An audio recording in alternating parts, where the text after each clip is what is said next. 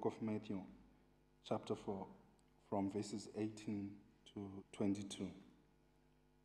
I will read the calling of the first disciples. As Jesus was walking beside the Sea of Galilee, he saw two brothers, Simon called Peter and his brother Andrew. They were casting a net into the lake, for they were fishermen. "Come, follow me," Jesus said, "and I will make you fishers of men." At once they left their nets and followed him. Going on from there, he saw two other brothers, James, son of Zebedee, and his brother John. They were in a boat with their father Zebedee, preparing their nets. Jesus called them, and immediately they left the boat and their father and followed him. This is the word of the Lord.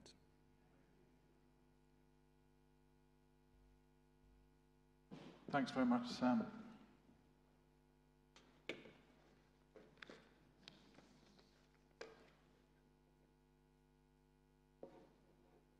Now, this morning, we are celebrating with Beth, Grace, Hannah, Nicole, and Reuben their baptisms into Christ. For each of them, it's the next and vital step in their journey with Jesus. Jesus came to give us life and life to the full, as it says in John chapter 10. Baptism is a vital part of faith in Christ. As faith is declared and we publicly become a part of God's family through this sacrament of baptism. But what next? Indeed, what are the signs and marks of any Christian? Or put another way, how do we give it away? How do we let on? How do people notice? Well, that's really what we're going to talk about this morning. Because I'm starting a new series. We're starting a new series on the mission methods of Jesus, seeking to answer the question, how did people help others? How did Jesus help others to find faith? Let me pray first. Lord God, as I come to speak this morning, we ask that your Holy Spirit would please come. We ask that he might come and graciously take my words and speak through them to all of us. And we pray your Spirit would be at work in us, Lord, that we might hear and respond to what you're saying to us today. We ask in Jesus' name. Amen. So this sermon series is, there are going to be 6 sermons in the series spread over the coming 3 months. So it's not going to be every week, partly because we've got a couple of visiting speakers, and also because we've got some important Christian festivals coming up, including Ascension and Pentecost. And we want to celebrate the ascension of Jesus and the gift of God's Spirit to his church as well. So it'll be over the next few weeks. And we're going to be looking at how Jesus shared the good news of the gospel. How did he proclaim God's kingdom? And he did it in many ways, but I'm just going to look at 5 ways, and then there'll be a sort of rounding up sermon at the end. He did it through his presence. We'll talk about that this morning. He did it through parables, through paraevangelism, through persuasion, otherwise known as apologetics. He also did it through prophetic evangelism. You notice they're all P's. Just help me remember them. And then finally, the 6th sermon will be ending with taking the gospel into the whole world. Okay, so that's where we're going in the series. And the reason for the series is simply this. The most important person in human history is Jesus, the man who is also fully God. The events of his life, in particular his birth, death, and resurrection, matter to all of us, every human being, whether we realize it or not, because without Jesus, we are lost forever. And somehow, God has drawn us and so many others to faith in Christ. He has used different means and methods to help us to find Jesus. And they have often, if not usually, involved other human beings. I would also say that clearly it's a ministry of the Holy Spirit that convicts our hearts as well. But on a human level, what we can see with our eyes is we would say this person or that person was involved in my journey to faith. And there are different things that hinder our coming to faith in Jesus. Because, well, that's the reality of being human. But truthfully, God wants us to know him, to be in relationship with him, to be his beloved children. And for different people, different things cause us to want to explore faith for ourselves.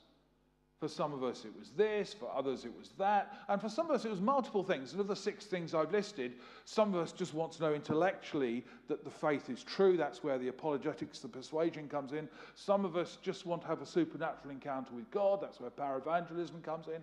Some of us just want to know God's presence. You know, it can be lots of different things for us, but as they come together and as God ministers and meets with us, we come to faith in Christ. But we have to start by looking at Jesus, of course. Jesus spent much of his earthly ministry trying to help people overcome barriers to true faith so that they could put their faith in him. The reasons why we are doing this series is that ultimately faith matters. As human beings, it's good to know why we're here, what we are here for, and what is our destiny. And above all, we need to know that we're loved. René Descartes wrote, "Cogito ergo sum," usually translated into English as, "I think, therefore I am," as his first principle of philosophy. Someone once said, "I'm pink, therefore I'm spam," but we won't go there this morning. The point is, "I think, therefore I am," is what Descartes came up with. But he's wrong. Our true identity is found in being loved. Our true identity is found in being loved. Descartes should have written, "I am loved, therefore I am." Jesus came to show us how much we are loved by Almighty God himself. And since Jesus has perfect theology, he is God after all, we can and must learn from him on how we convey the love of God that leads to faith. And so in the series, we're hoping to overcome those barriers that prevent us encountering that love of God. This week, we start by looking at presence. As we listen to the story of the fishermen that Sam read for us, as we listen to that story of those fishermen going about their daily labor, we read of Jesus turning up and simply inviting them to follow him. And he then walks on a bit further and calls James and John, who are in the same trade, and asks them too to follow him. And they all do. His presence leads to an invitation, which leads to faith. Luke in his gospel, in Luke chapter 5, gives us a bit more of the story. Luke tells us that as Jesus was speaking to the people, they were crowding around him, which became a bit too much, so he got into a fishing boat, which pushed out a little bit from the shore, and began to teach the people as he was seated. And after he'd finished teaching, he told the fishermen to put their nets down into deep water for a catch. They hadn't caught anything all night, but they did it because Jesus said so. And they, of course, caught a huge catch. Jesus then tells them from now on, they will fish for people. And they pull up their boats on the shore, left everything, and followed him. And so we hear that call in both Luke's account and Matthew's account. Jesus basically saying to these guys, follow me. Follow me. And the reason why, in our reading, those four fishermen left everything was because Jesus was someone whose presence they had encountered. They had seen him around. They had heard some of his teaching, but most of all, they'd encountered the person that is Jesus. They'd seen him teaching, they'd seen him doing miracles, but those were not the things. For them, fundamentally, it was the encounter with Christ. Later in Matthew's Gospel, Peter remembers this call in Matthew 4. He remembers this call, and it never left him. In chapter 19, verse 27, he says to Jesus, "We have left everything to follow you."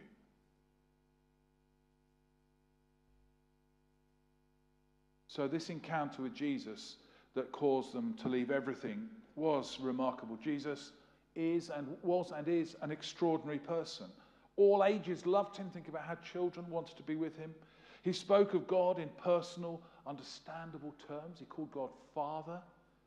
He talked of his relationship with God, and he showed the difference that God can make in a life and to a life. Quite simply, Jesus is amazing. And turning to Christ, that phrase we heard declared by our 5 candidates today, that phrase happens because someone has introduced them to Jesus. It's life transforming. Jesus' presence enabled many to follow him back in the first century. They listened to his call and they followed. Their lives were changed forever. Jesus himself talks about being born again, about the need for us to be born again. And the Apostle Paul talks of those who become Christians, Christ followers, how they are new creations. There's this sense that when we trust in Christ, when we put our faith in Jesus Christ, it's a new start. Whether you use the language of being born again, of new creations, it's a new start. And as we turn to Christ, we have a new relationship with God. We know forgiveness for our past sins, the things that we've got wrong. And we are equipped with the Holy Spirit so that we learn to live for God and learn to live with God. And the fruit of having faith in Jesus is that we are enabled to be a human being who better loves God and better loves our neighbours. Those first 10 disciples were transformed by the presence of Jesus. So 2 things. Firstly, presence. Now, the first believers followed Jesus because he was physically present, but today it's not the same. Because, of course, Jesus has ascended to the Father's right hand. We'll be remembering that in 2.5 weeks' time. Jesus is not walking around in the same physical frame as he was in the first century. But when we become Christ followers, when we become Christians, when we put our faith in Jesus, we are given the Holy Spirit. God's very presence dwells in us to help us to know the full life that Jesus promised. And he also is a deposit guaranteeing our inheritance, our eternal inheritance, as it says in Ephesians 1:14. The presence of God's Spirit in us means that we carry God's very presence. Does that freak you out slightly? But that's what the Bible teaches. Paul, in his first letter to the Corinthians, described Christians as God's temple. Now, in the Old Testament, the tent of meeting, and later the temple, was the place where the Israelites could come into the very presence of God. That's why it was the center of their life and worship as the people of God. For them, God's presence dwelt there, and it was their access to his presence. Now, of course, God is everywhere, but it was a special place for encounter with God. It was the focus of their life of worship and prayer. It was the place of sacrifice. It was the place of inquiring of God and the place for honoring him. For Christians, it's different because Jesus changes everything. Do you remember on the cross? The curtain was torn in two, and that's the curtain that enables you to go into the Holy of Holies, the most holy place, where God's presence dwelt. The cross rips that curtain in two so that access is now there for everyone who trusts in Christ. So, the presence of God now is no longer found in a place, but in people. Put another way, Jesus came and revealed God by his presence. And as those who've been given the gift of the Holy Spirit, it's now our job to reveal God's presence as we carry his presence, as we carry his Spirit, as we walk with him. So, how do we do that? That's the key thing, isn't it? How do we do that? Do we just hang around being super spiritual? You know, look at me, I'm a really spiritual person, and acting as though we're superior to everyone else? Of course not. I don't think so. We cannot be superior to anyone. We are all sinners, saved by God's grace, God's kindness, as it's revealed in Jesus. But as we follow Jesus, he has commanded us to show God's love in our lives. We are to be people of God who are people of love, who love our neighbours as ourselves, even loving our enemies. Putting another way, we are to enable others to have an encounter with Christ because of Christ in us, the hope of glory. Yes, I'm putting a lot of weight on us this morning as God's people. For most of us, if we think about how we came to faith, it was at least in part because others reflected Jesus to us in some way. For some of us, it was perhaps our parents' faith as they lived out their faith day by day in front of us. We saw their trust in Christ, their relationship with him, the difference he made to their lives. Of course, no parents are perfect. I remember at theological college, one of my lecturers, who was a lecturer in psychology, a professor of psychology, he lectured us, and I don't remember anything he said from a whole year of lectures except one thing. So it's obviously really good lectures. And he said there's one thing. He said, we have this concept of good enough parenting. And we don't have to be perfect as parents. But we have to be good enough. And most of us are. So that's just the good news. The point is that as parents, we do reflect to our kids when we do the job right. We do reflect to our kids Almighty God and his love. I can tell you of many who follow Christ because of the examples of their parents in following Christ. We all know that even if we have the best parents in the world, they aren't perfect, but they still reflect Jesus to us. And we thank God for them. It works the other way too.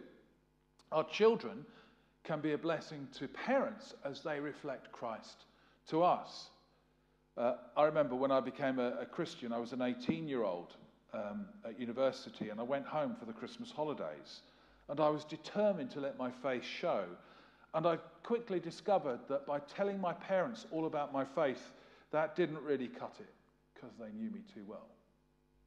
I could tell them about Jesus till I was blue in the face, because they knew what I was really like. My faith had to be lived out in front of them. So I did actually have to help with the washing up. I did have to try to live for Jesus at home if I wanted them to actually seriously explore the Christian faith. And my mum did say some time later that she could see that being a Christian had made a difference in my life. She didn't go into details, so it might have been I just went to church more often, but I'm hoping it was more than that. And I remember a story at our local church. A woman had come to faith through the church's ministry. And about 2 years later, John the vicar had a very irate phone call from a chap who was her husband, and he demanded to see the vicar. And so John was, to say the least, twitchy about this.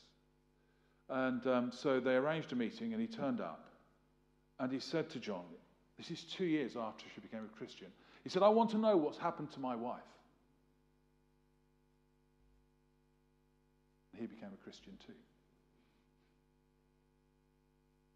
You see, she lived it out. By her presence, she revealed Christ in her, the hope of glory. She was just the best mum and wife that she could be. with God's help. And that touched her husband so that he came to faith in Jesus.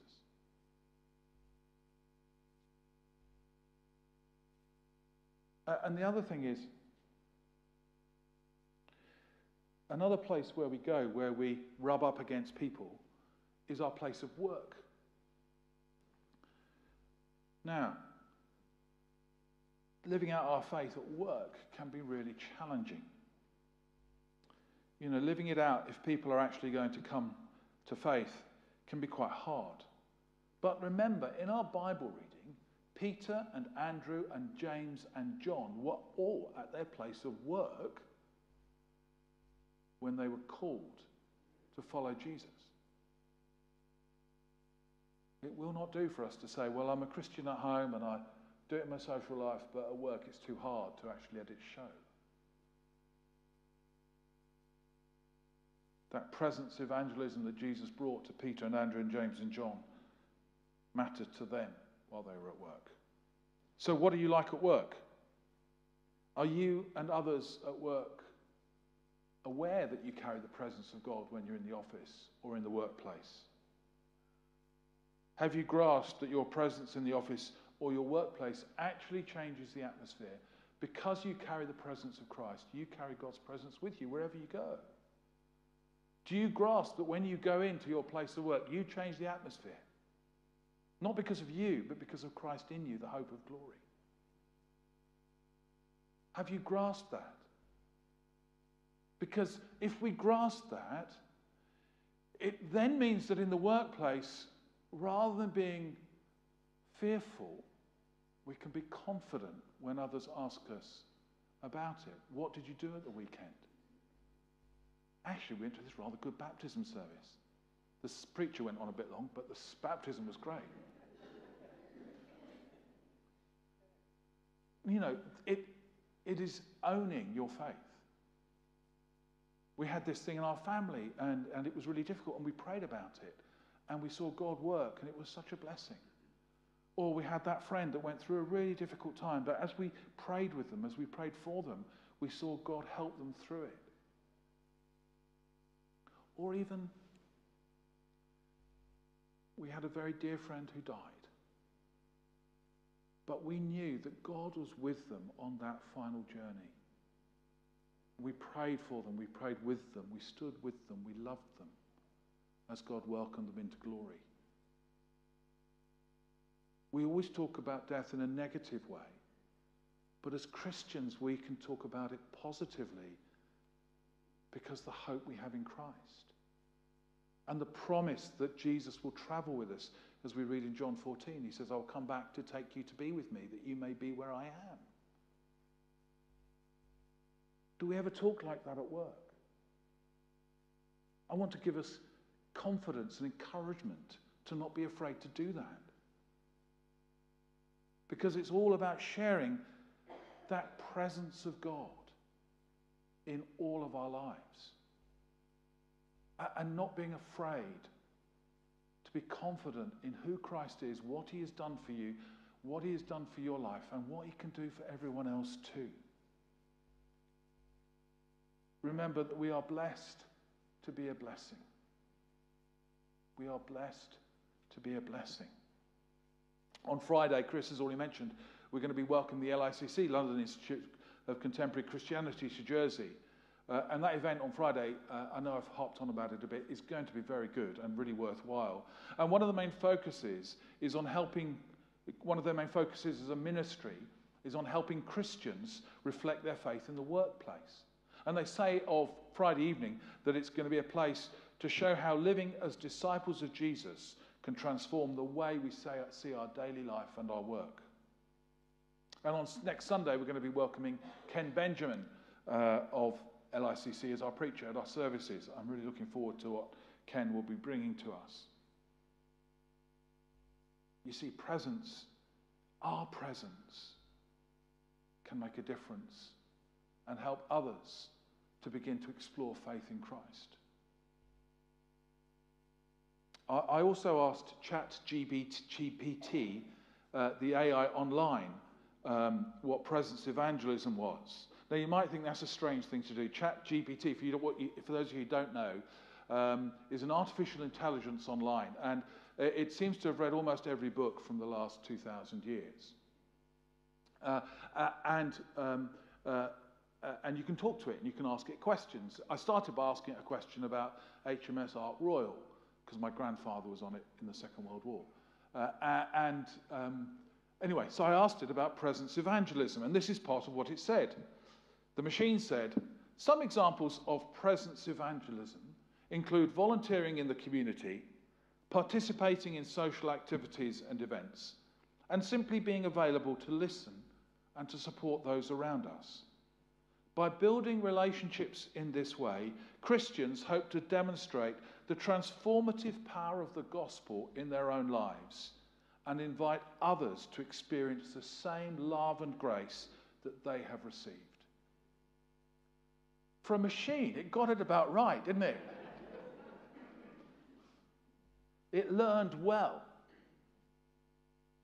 So what about us? Are we learning well? ChatGPT may be able to type the right things, but it will never live it out or put it into practice.